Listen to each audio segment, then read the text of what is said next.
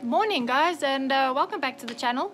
It is a beautiful winter sunny morning here in South Africa, a whole 21 degrees, you guessed it. Now if you're from the UK and you're laughing thinking winter 21 degrees, well yes, it is midday here, and 21 degrees for us is kind of a little bit chilly, so it's a big deal. Okay, so just, you know, take it easy on us.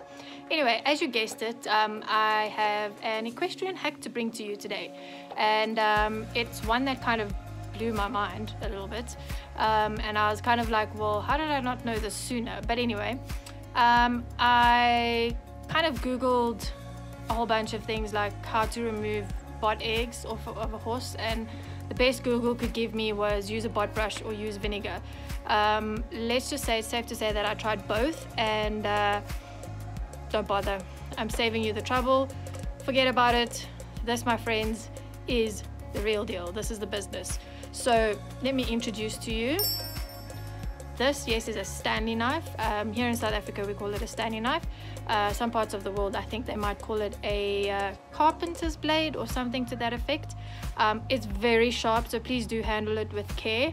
But I'm going to demonstrate to you exactly how I use it, and give you a little bit of a kind of a history lesson on the bot fly, so you can understand why it's important for us to remove bot flies. Here in South Africa at this time it is quite a bit of an issue at the moment, because they specifically start laying their eggs towards the end of summer, going into your autumn winter seasons. So ideally they lay eggs onto a host, or directly onto a host, in this case our horses, because they're like a warm area, and they can sit there for up to 2 to 4 weeks until they actually hatch. Now when they hatch, it's like a larva that comes out, like almost like a maggot, if you will, and this actually inserts itself into or underneath the horse's skin internally, and kind of just grows and grows and grows and forms like a massive lump or like a pimple type thing.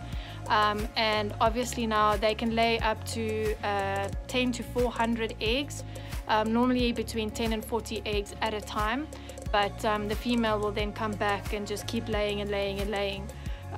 So generally they target the areas of the horse's knees, the cannon bones, stifle areas, a little bit on the underneath of the belly. So I'll kind of show you all the areas that you need to look for. If you're a horsey person and you've been doing this for quite a while and been having a problem with this, you'll know exactly what they look like.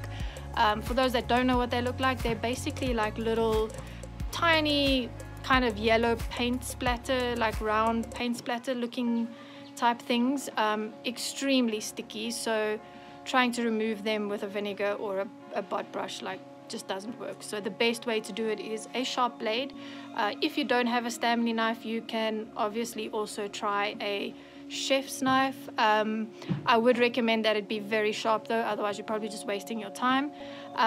You'd also need a black like a plastic or a tarp or something, just to catch the eggs underneath, because obviously you don't want to blade the eggs off and then they fall off into the stable, and the larvae just, or when they hatch, they just creep into the bedding because it's warm. You're kind of defeating the point of the exercise. The circle and the cycle will just repeat itself. Another very important thing to take note of is that you kind of have to do this every day. As soon as you see eggs that have been laid, I normally check them when they come in the afternoons or come in the evenings from the field. That's when I've noticed, you know, throughout the day the fly comes and lays its egg, and that's when they are at the most. What happens is the horses kind of, you know, when they kind of move around to bite their sides or shoo away flies, the egg will actually attach itself to their mouths, and they end up ingesting this egg, which then incubates itself and attaches itself to the small intestine, and then obviously causes an irritation and can cause stomach ulcers and a whole bunch of other things that we really don't want to deal with. So that's a little history lesson on the botfly eggs. So without further ado, let us go and demo to you guys exactly how we take it off. Okay, so I'm here with Ty in his stable. You kind of want to make sure that they stand quite still for you, because it's difficult to then move around the tarp the whole time to catch the eggs. So it's easier if you just put them in the stable or get someone to hold them.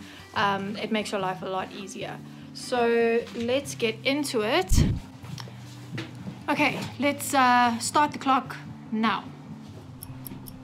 Here I have my tarp. Let's just clean it so we can see what we're doing.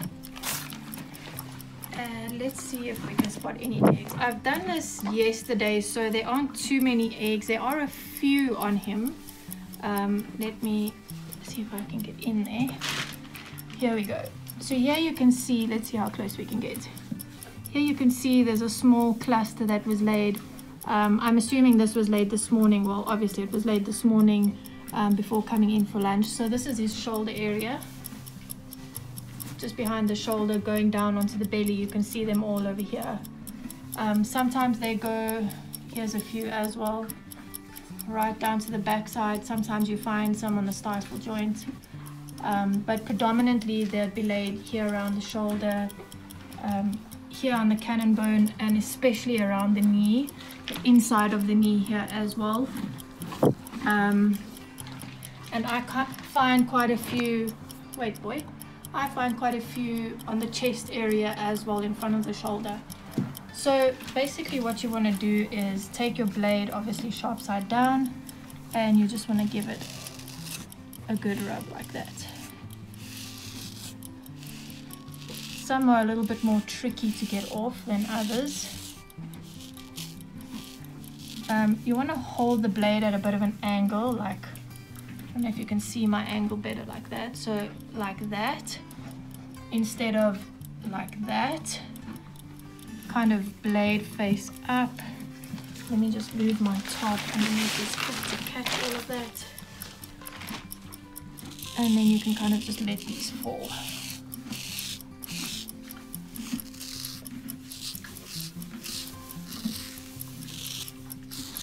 There we go. Let's get these on the belly area.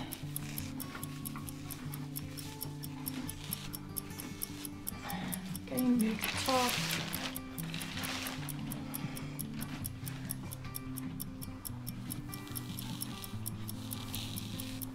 See how easy that is? Okay, those are loosened, they don't want to come off. Let's get in under here.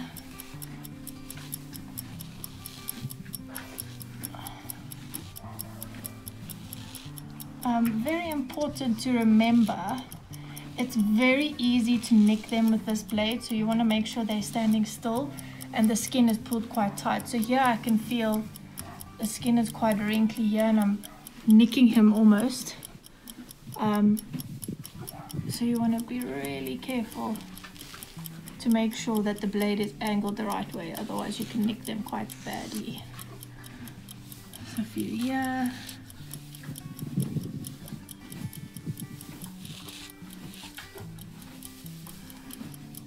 I'll come back and get those under the shoulder. Here's a few under the tummy.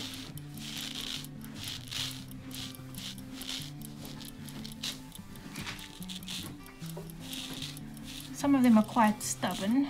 You just got to angle the blade in the right way and they come off. There we go. Move the top again. Where are these guys here?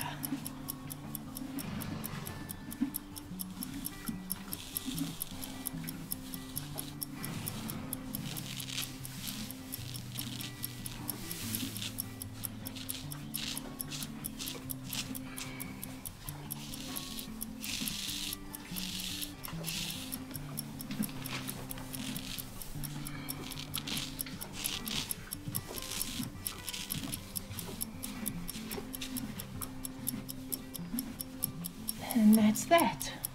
There's a few here. That was easy enough.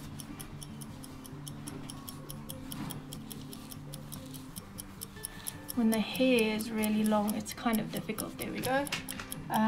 Nothing on the stifle here, so we're okay. And there was nothing on the knee, so I think that is it. Pretty clean, knees are clean, behind the knee. That one, nothing, cannons, all good there. Okay, once we're done on the one side, you need to obviously go back and go and do it on the other side. So yeah, that's it. Quick and easy, guys. Let's stop the clock. And there you go. No time at all, no mess, no fuss. Really just quick and easy. Please, again, do be careful, and please try and catch those bot eggs on the top if you can. It's just going to make your life a whole lot easier. You don't want to come in a few weeks time and find larvae and maggots and stuff growing in your horse's bed. So we do hope you enjoyed this video, and if by any chance you kind of came up with this hack before I surfaced and realized what a life-changing hack this is, please do let me know in the comments so I can give you a fist pump and have a laugh together. But as far as I know, I haven't seen anybody post anything like this before, but that doesn't mean that I'm the only one. So please, if you have come up with this before or do have something even better, I'd love to know. Anyway, guys, if you found this valuable, if you found this helpful, please do leave a comment and let me know if I'm on the right track with these videos. Also, please then give it a thumbs up, because you know, the good old thumbs up, because then I know that I'm onto a good thing here. And if you would like to see more videos of this nature, or vlog style videos, please also let me know in the comments. Otherwise, subscribe, and I'll definitely be making more of these in the future. So thanks for joining us, and happy botfly egg scraping. Until next video, ciao.